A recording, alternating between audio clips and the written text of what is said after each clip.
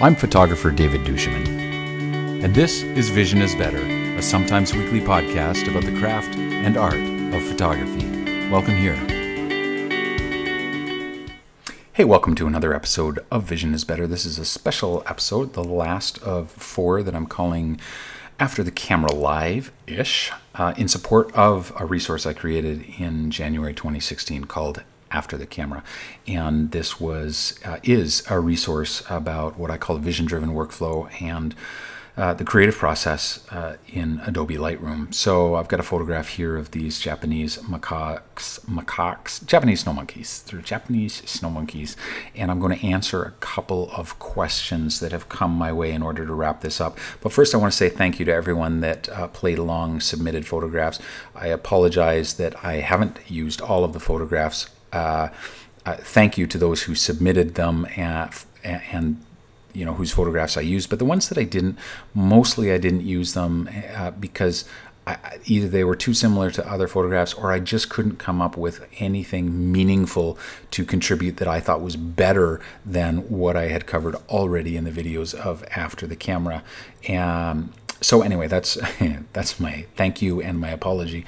I had a couple of questions. The first question had to do with the adjustment brush and the dodging and burning. And the question was, how do you make it look natural? How do you make sure that you don't go over the top on this stuff? The question came from Alvin, who said, one of my worries is that the adjusted lighting will look unnatural, and it's really easy to make this kind of stuff look unnatural. I could take the adjustment brush and for example, I could brush in on this little guy over here and, you know, want to really brighten him up and go too far with, you know, a whole bunch of things and contrast and you could, in the end, make it look quite unnatural, especially since, you know, there are laws to these sort of things, the way light behaves. If you want to lighten him, you should probably also lighten the reflection a little bit. If you want to lighten this guy, you should also lighten his reflection a little bit like that. Sometimes we do the eyes and we go a little bit too much and we go overboard. So here's an extreme. If I go over here, here's the options for my brush, and I put no feather whatsoever. I'm going to delete what I've done in terms of brushes. I'm going to get rid of this, and I'm going to give you an extreme on this, and that's, you know, just painting on this guy like this, right? I have no feather whatsoever. If I press 0, that'll give you this. I'm going to crank up the flow on this and really go kind of whole hog here. If you looked really closely at this, you would notice the edges just drop off immediately. And if I went, you know, let's say I'm going to brighten this up. I'm going to get rid of the mask so you don't have to look at it. It's very possible that you could, there's a good example of doing it poorly. You've got no feather here, and light doesn't work like that. Very rarely does light work like that. Most of the time, light kind of falls in a broader kind of, it is, I mean, we talk about light as being feathered. So if the question is, how do you avoid it feeling heavy-handed? Here's my answer. Lots of feather, low flow. And I mean, the size, of course, depends on what you're doing. And then make your adjustments. If you're doing, for example, exposure, don't just crank it down. It would be really weird to have a scene where, you know, these monkeys in the background and the ambient lighting didn't at least in some way match the lighting that is striking these monkeys, unless, of course, you've got some kind of strobe situation going on. So how would I treat this? Well, I probably would give it a little bit more, and I'll hit O to activate that, the mask, so I can see what I'm painting. I'm going to have the light fall on him as well. So again, quite a heavy feather. I'm going to allow the light, because the light that hits this little guy is the same light that's going to reflect in the pool. So I would do both the reflection and the monkey himself. Let's go a nice big brush like this, and keep it nice and feathered. And then I would, making sure I watch what I'm doing, that's why I take the mask off, I would bump him up a little bit. I would not go too far, because if I go too far, it's going to be a very strange transition. Here, let's take this much further. Very strange transition to go from something so bright here to something darker over here. Why are they not lit in the same kind of way? So I would go much subtler. I would dial it back to maybe adding a stop, and then if I needed to, lighten maybe the rest of this scene, except obviously for these highlights in the background. I might lighten that with a different mask and bump that up by, say, half a stop, and kind of meet in the middle if what you felt was you needed to bring some lightness overall. Or I might go to the gradient tool and I might drag a gradient, something like this, and lighten everything. So everything on top of the changes I've made here. So these have been lightened, say, by 100%, but everything else over here has sort of been, in a graduated kind of way, lit up to 50%. I would just adjust that, a little bit, like 25 or 35 or something like that. So that's in answer to the question, how do you make it look subtle? You use your subtle tools. You pull back on some of your more dramatic changes, use heavy feathering, use less flow, and I would go back to the photograph maybe the next day and just see if you haven't been a little more heavy-handed than you needed to be at the time. I'm going to go on to the second question from Alvin. He said one of his biggest challenges is with color and getting it somewhere close to accuracy. Now, Alvin acknowledges that I don't really go for accuracy in color, but that's within a certain parameter, I mean, let's face it, I'm not going to just settle on any color for this photograph. It still has to be believable. So generally speaking, I photograph always in auto white balance, always in RAW, and I will bring my image into Lightroom and cool it or warm it as needed. But sometimes the tint is a little bit problematic. You can have a little bit too much magenta or a little bit too much green. And so what I will do is I will use this stopper and I will pick what I would consider to be a target neutral. What's difficult about this is you're telling Lightroom, make this value and therefore everything else accordingly. Make this one neutral. Well, snow we all know to be white, but the problem is it's rarely white. It's often shades of blue, especially if it's in shadow. It can be quite blue. If it's in a sunset or sunrise context, it could be quite warm. And so you don't actually, you can't just say snow is white. So nor could you say, for example, that the stones in the water here are meant to be neutral. For one, you could actually go here where there's a monkey paw under here, and you might accidentally click on that, and no, that's not meant to be neutral. It's actually meant to be sort of a little bit warmer and kind of browny color. So you've got to, the answer, Alvin, is trial and error. So I will pick a neutral and I will look at it and go, oh, okay, did that do what I want to the fur? Did it do what I want to skin tones, or the red here? Is the snow believable? Does it give me the look of the photograph without losing the sense of reality, and does it maximize the mood? So, for example, that brings it to what I would consider probably pretty neutral. If I click on the snow, it is a little bit warmer still, but I felt that the scene was cooler, and so I would get it to a close, something that felt right, and then tweak it from there. So I'm going to just cool it down a little bit. That to me is much closer to how I felt about the scene than a different preset. You could also try just scrolling through these and go, okay, what does the auto do? What does cloudy do? This was a cloudy day. Does it warm it up too much? Sometimes cloudy can be quite warm. Shady definitely would be too much. How does auto look? And I will just go through them and ask myself, how do they look? And then I will tweak them accordingly. That, to my eye, is much more how the scene felt.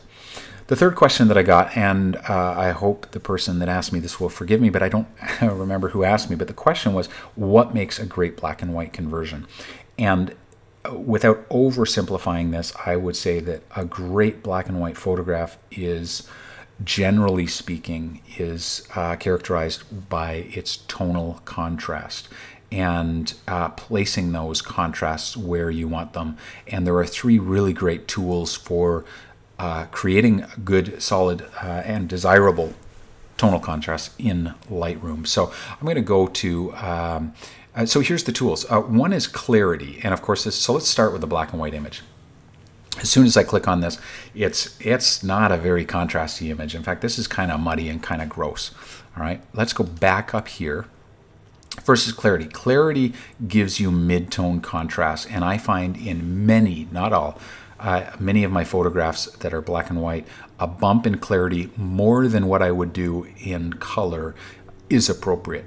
Again, not always, but that's one of the tools that you're working with contrast. Yes, you could use this contrast here. It's a different contrast slider, but I would rather do a tone curve.